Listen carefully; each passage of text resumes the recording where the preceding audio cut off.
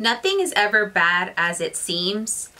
It's always our perception and our feelings towards the situation in which makes it what it is. This year, learn to flip that switch and learn to assess yourself better and know that what you're feeling about that situation or about that person at that certain moment is just solely your feelings about them, and it's not entirely the truth.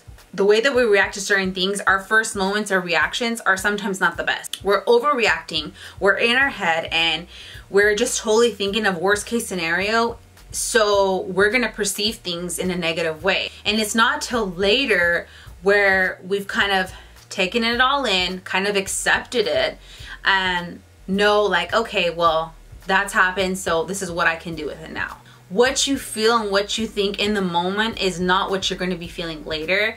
And I don't want you to always carry on those perceptions and those thoughts and ideas to make them your reality later. There's honestly not really no stressful situations. It's just your stressful reactions towards those situations. But here's the key, and here's lucky for us, is that we're in control of our thoughts and we can always change. Next time something challenging presents itself, carry a little bit more humor towards it. Have a little bit more curiosity and a little bit more knowledge, and know that this too shall pass. You'll be a little bit more free in knowing that the worst things that can happen are not going to hold you hostage and prisoner to your mind and to your negative thoughts. I myself, as a control freak, have known and have learned the hard way that I'm not always in control.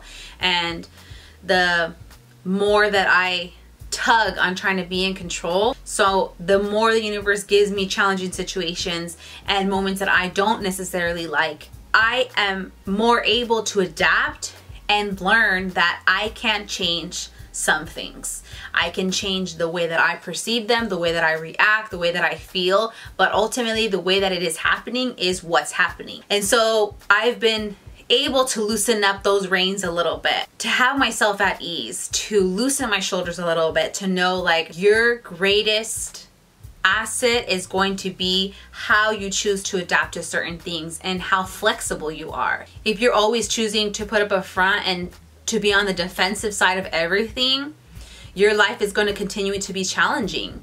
You know, you're going to continuously find yourself in positions that you don't want to, that make you uncomfortable, because life is trying to teach you that not everything is easy and not everything is your way. As much as I want to be a control freak and control everything, I still like the idea and I still like the possibility of everything happens for a reason, and I never know what can happen. You know, I like that element of surprise and knowing that today can be just a normal day and tomorrow something great happens. Adaptability is the ability to live in the present, to live freely and willingly, to be able to respond to the demands of life and its changes. When things change, people of that strength are able to move with it. I want to come into this year with the ability to adapt, with the ability to, know that I don't, this is different than what I expected, but I welcome it with open arms because obviously it's here for me for a reason.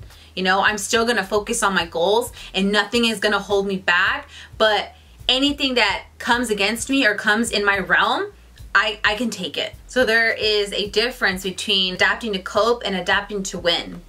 And this year with that 2020 vision, you're gonna adapt to win. Happy Monday.